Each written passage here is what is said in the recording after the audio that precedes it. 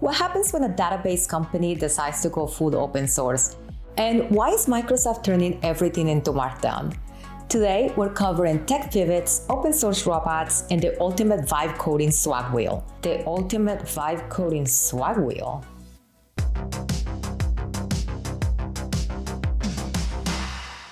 We're back! Welcome back to another episode of The Download, the show where we cover the latest developer news and open source projects. Please like and subscribe. I'm Andrea Griffiths, Senior Developer Advocate, and I debug all this news so you don't have to. Let's get into it.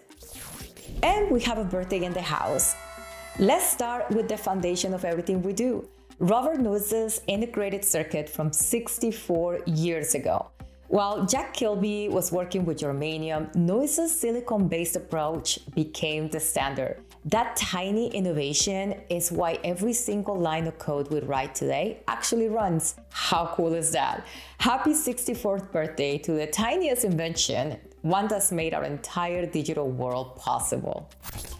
In open source news, Fauna, the innovative database company, is making a major pivot.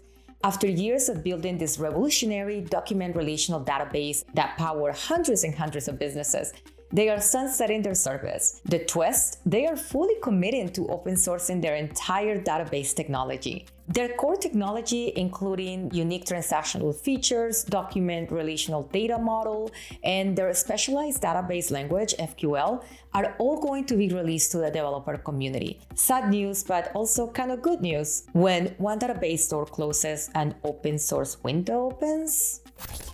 And for more open source news, let's talk about Microsoft's Markitdown. This is an open source gem. I super recommend you try it. It's a Python utility that converts almost any document into Markdown format. And why would you want this? Well, because LLMs work best with clean structured Markdown. So this is incredibly useful for developers building AI pipelines or really anyone who needs consistent document formatting. And now it offers an MCP. Yes, another MCP. This Model Context Protocol server is for integration with LLM applications like Claude Desktop, making document conversion and context sharing smoother than ever for developers and AI applications. So all of you Markdown lovers, rejoice! You can now convert literally anything into your favorite format. And in GitHub news, GitHub and OpenAI unveiled two new reasoning models, O3 and O4 Mini. O3 excels at complex multi-step reasoning, while O4 Mini prioritizes speed and integration. Both support function calling and massive 200,000 token windows. And we also have news for security teams. CoQL now scans dependencies in private registries like Artifactory. All good news. And of course, we had to have robotics news. Hugging Face bought Pollen Robotics and plans to open source Richie 2. A robot that can handle practical tasks like picking up fruit and organizing mugs. This acquisition is about democratizing robotics for them, making hardware and software designs accessible to developers everywhere. The future of robotics is open source, friends, and we are all invited to the party. And finally, Microsoft Build is coming to Seattle May 19th through the 22nd, and I will be there, the GitHub team will be there, and we're bringing the goods. We're gonna feature the Copilot prize wheel, we have surprise product demos, and we'll be bringing this ultimate vibe coding keyboard.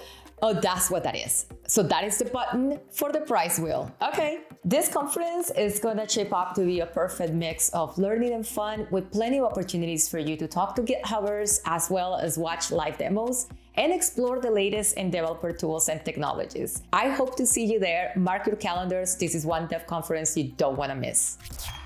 And that's all for now. Let me know in the comments which story caught your attention. Are you excited about open source robotics? Yes. Have you tried Markitdown yet? I recommend it. And if you like this episode, give it a thumbs up and subscribe to GitHub's YouTube channel for more developer news. I'll see you next time.